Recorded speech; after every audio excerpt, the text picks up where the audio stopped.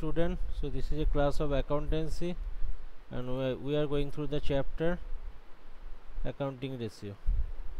So there is a Urpita is there, Saurodip is there. Okay, now in the last class, that is yesterday, I have already discussed about turnover ratio, and there is a certain turnover ratio. Some of the turnover ratio I have discussed, that is fixed asset turnover ratio, working capital turnover ratio, stocks turnover ratio. These three ratio I have already discussed. Now today I will discuss about another turnover ratio, that is trade receivable turnover ratio. Trade receivable turnover ratio.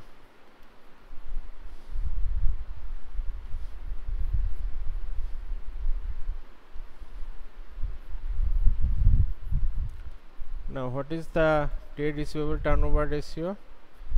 That is trade receivable. Do you know what is trade receivable?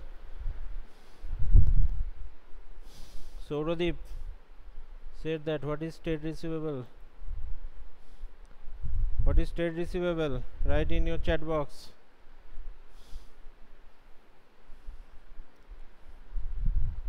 What is trade receivable?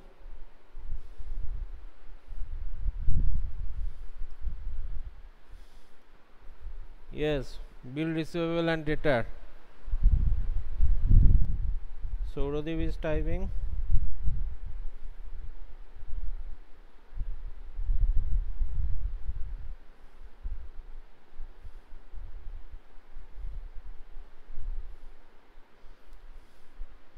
Okay, bill receivable and debtor, that is called trade receivable. Okay, so whenever any credit sale, so in trade receivable, debtor, who is debtor? Debtor means you have made the credit sale. Now whenever you made the cash sale, the debtor is not actually in your accounts. So there, who is debtor? Whom you actually made the credit sale, and whom you actually issue the actually bill receivable, that is bill of exchange. There is a bill receivable is there. Whom? That is also the whom you actually sell in credit, but they are not. So there is a debtor also, there is a bill receivable also. So why there is a debtor and there is a bill receivable? What is the need to issue a bill receivable? Now what happened actually, if I say that there is a total credit sale actually made by you, that is in the month of April, rupees 50,000. So what will be the journal entry? Now debtors account debit to sale account, that is 50,000 and 50,000. Now some of the debtors is not very reliable. Okay, you may not collect the cash or check whatever in time, because they are, suppose debtor has take for 2 months credit period. After 2 months they actually say they are actually paying back to you whatever the amount of sale. Okay, but some of the debtors, you see from your past experience, you have seen that some of the debtors, though they are said that we will pay back you in the time, not paid it back. So that's case you are using bill receivable. If bills you have issued, that is called VR, and that time you actually made a journal, that is bill receivable account debit to debtors.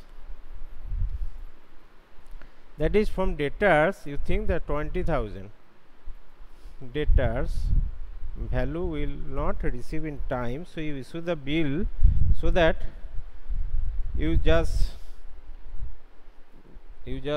receive your payment in time.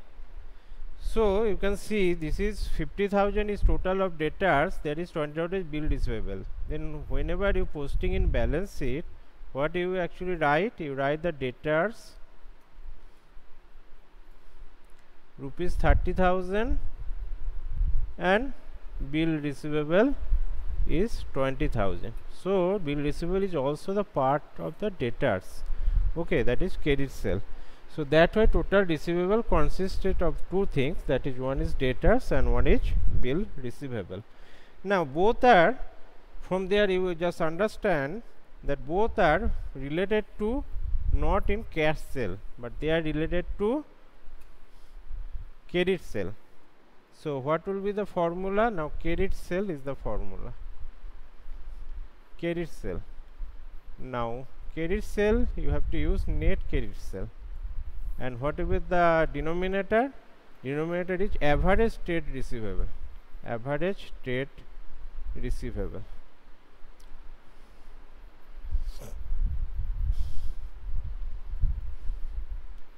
Average trade receivable. Now you will say, what is average trade receivable? Average mean if there is a two figures, minimum two figures is needed to average trade receivable. How you calculate? Now debtors plus BR. Debtors plus BR. Now you can average it? No, because two are different things, different name is there. If same things, if that comes two times, then you need to average. So there is no average is needed if there is only debtors and BR is given to your question. Now sometimes that happen, there is a opening debtor plus closing debtor. So now you can average it by 2, plus there is opening BR plus closing BR, that you also average by 2.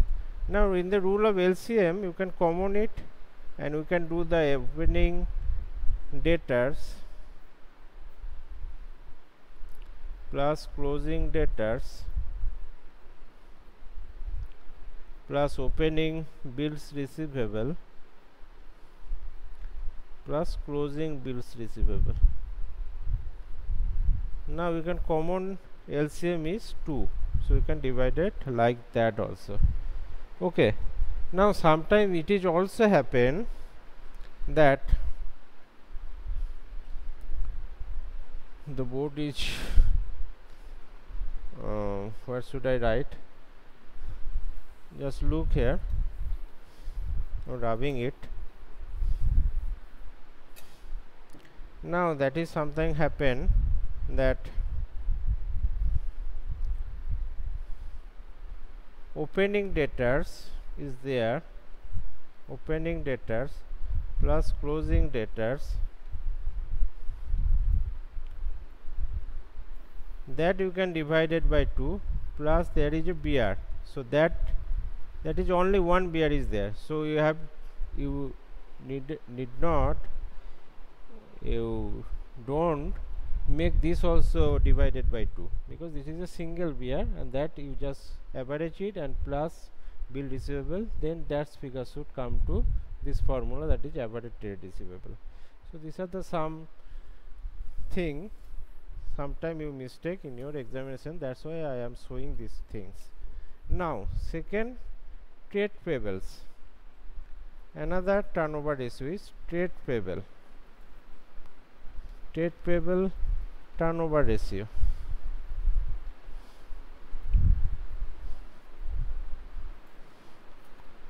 Now here this is just the opposite, same thing, just opposite it. Trade receivable, there is a net credit sale. Trade payables is related to purchase, that is creditors. Okay, so net credit purchase will be the numerator. Credit purchase, trade net credit purchase by average trade payable. Average trade payable.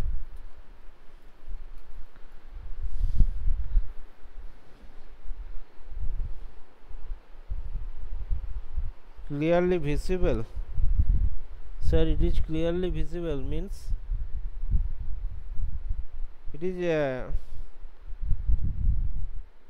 you are actually seeing the board clearly?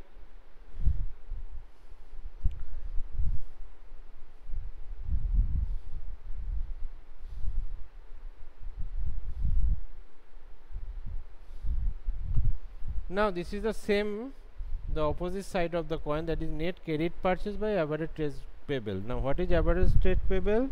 You know, there is a creditor plus bills payable also. Now sometimes we are not very trustful to the supplier, then supplier issue us to the bill and we have to pay that. So this is our bills payable. Okay, that's time. So they are the creditor. Okay, so creditor and bills payable, that's consist of trade payables. And what is the average formula? The same formula, that is opening creditors, closing creditor plus opening bills payable, closing bills payable divided by 2. Why this is 2 not 4? That I have already seen it. There is another turnover ratio, that is net asset turnover ratio. It is not clearly visible. Urpita is said that yes, this is clearly visible, but Sauradip is writing that it is not clearly visible. Why not? This is, I am just taking the board in the position that you should see it very well. So there is no chance you cannot see it.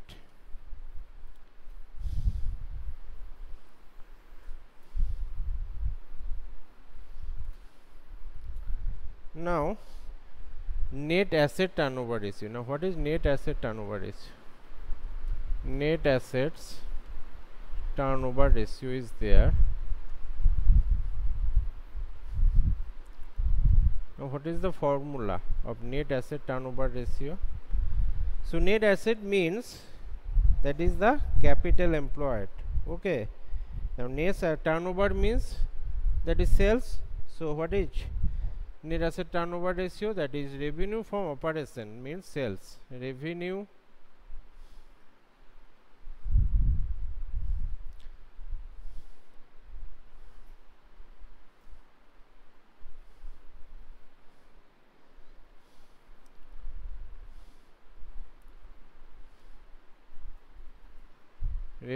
from operation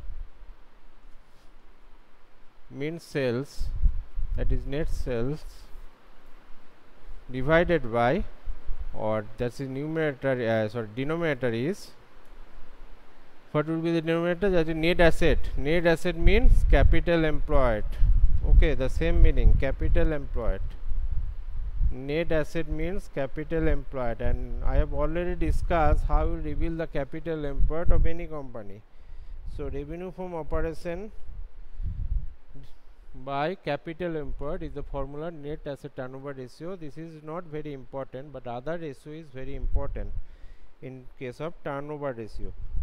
Now this is the end of the ratio, which I have already told you that there is a 4 type of ratio. One is liquidity ratio, one is second is solvency ratio, third is profitability ratio, and fourth is turnover or activity ratio. Now we will do a practical example. We will take a practical example, and through that we will learn how this ratio you can reveal. Now from your NCERT book, question number 12 of your exercise of accounting ratio chapter, the question number 12. Okay, compute gross profit ratio, working capital turnover ratio, debt equity ratio, and proprietary ratio from the following information. So here you can see there is a paid up share capital, that is rupees 5 lakh, current asset, that is 4 lakh, revenue from operation rupees 10 lakh, 13% debentures is there, that is 2 lakh, and current liabilities is there, that is 2,80,000, and cost of revenue from operation, that is rupees 6 lakh. Now we have to reveal out what is the gross profit ratio, working capital turnover ratio, and what is actually the proprietary ratio. Now one by one we will do that. First, there is a gross profit ratio. Have you find in your book? You just keep your book with you, the NCERT book.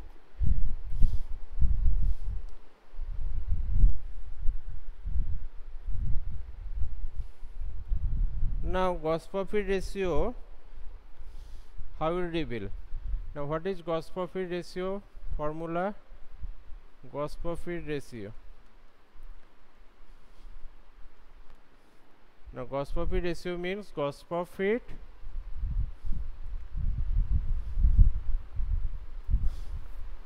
by net sales into 100.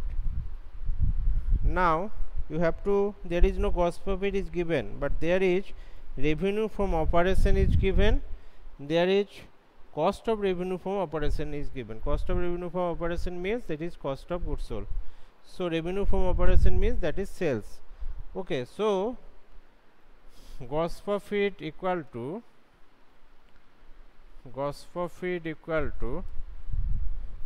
revenue from operation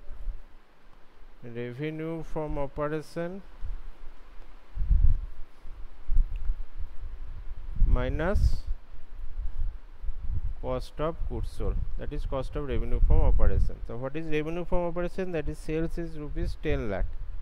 Rupees 10 lakh is there, minus rupees, what is cost of revenue from operation? That is 6 lakh. We just put the value. Now thus cost profit will come, that is 4 lakh. Now what is ratio?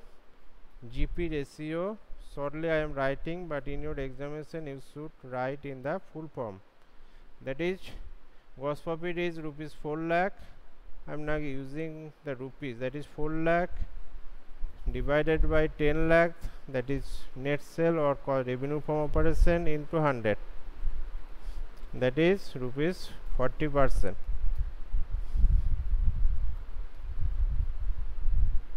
Okay, that is rupees 40%.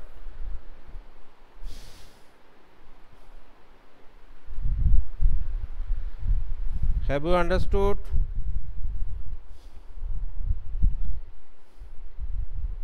Have you understood how I am reveal the gross profit?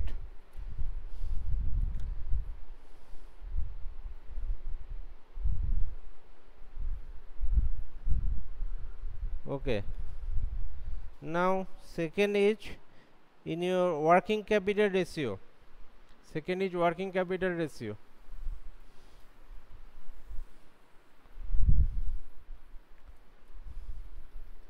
Now working capital ratio, working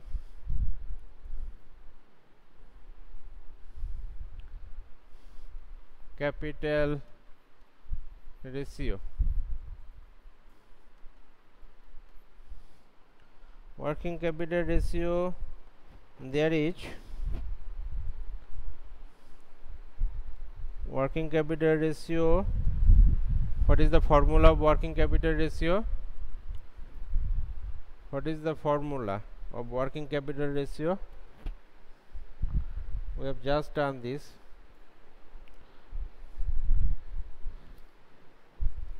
That is net sales divided by working capital.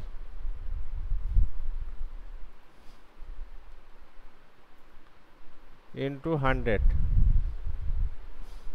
100 is not needed now. This is not 100 actually. Net sale by working capital. This is the formula. Working capital ratio. Net sales by working capital. Now what is working capital? I have already discussed what is working capital. That is current asset minus current liability. Here what is current asset? Current asset already given, that is 4 lakh in your question, and current liability also given, that is 2,80,000. 2,80,000. Now what is working capital?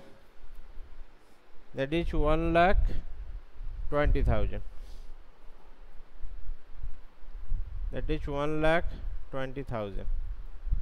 Now net sales means revenue from operation, that is only given. Now you can easily calculate what is capital ratio.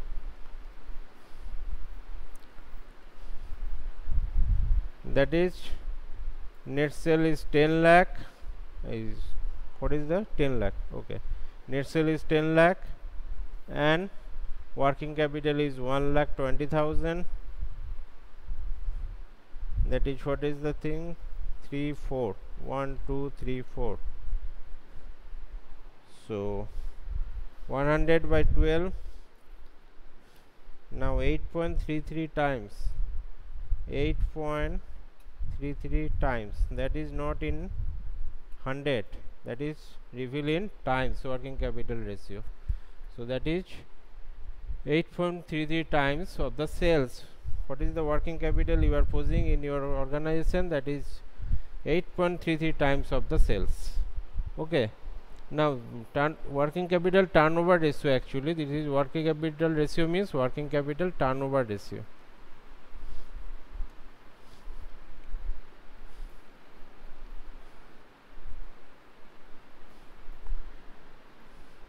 So they are using 8.33 times according to sales. So next is debt equity ratio. Debt equity ratio is very important, that is comes under solvency ratio. Debt equity ratio. Now how you will come out debt equity ratio?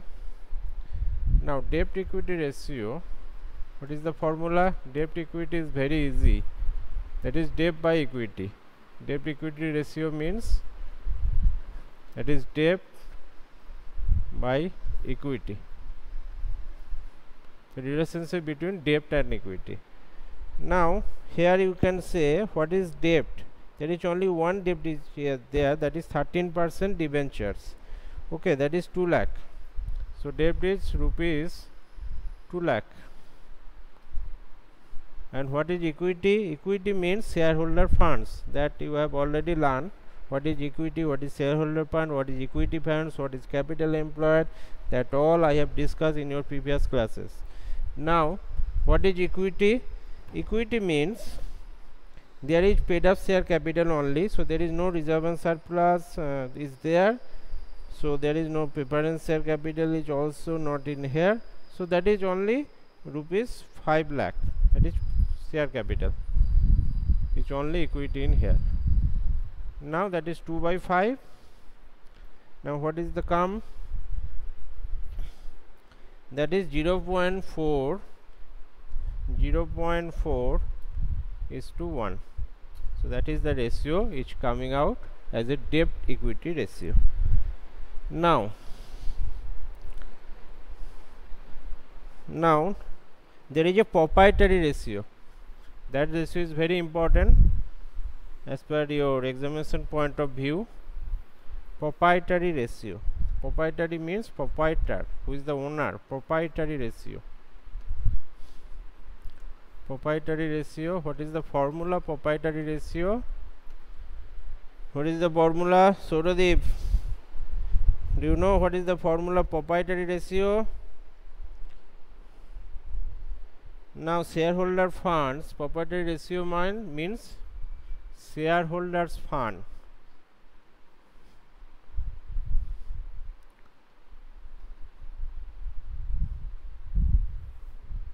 by total asset. Total asset.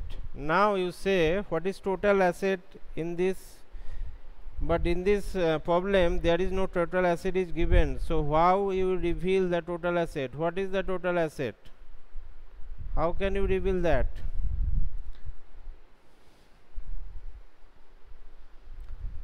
We know that total asset equal to total liabilities, that is balance sheet. We have seen that is total asset equal total liabilities equal to total asset, or total asset equal to total liabilities. Now here you can find the liability. Liability, what is total liabilities there? That is paid up share capital. Paid up share capital.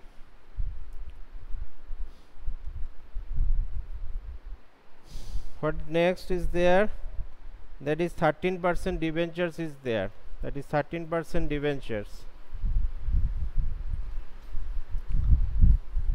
What next is there? That is current liability. current liability. Now what is the total paid up share capital? There is a 5 lakh plus 13% debenture, that is 2 lakh. Then there is a current liability also, that is 2,80,000. That consists of total liability. So 9,80,000 rupees, 9,80,000 is your total liability, and that's equal to total asset. That is equal to total asset. That is equal to total asset. Now what is shareholder funds in here? Shareholder funds, that is only one item is there, that is paid up share capital rupees 5 lakh. So what will be, just put the value in the ratio, that is rupees 5 lakh by total asset rupees 9,80,000. 9,80,000. Now what will be the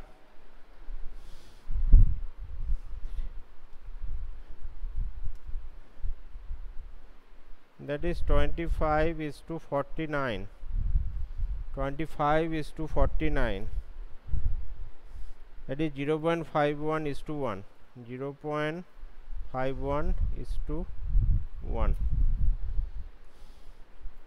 That's the way you have to select, and you have to, this is very conceptual actually, you should know, don't be, you should try to remember through concept, just not recapitulate the thing. Okay, so I think that's all for today. If there any problem, you can ask me the question. Is there any problem? Have you understood? Orpida, Saurodeep?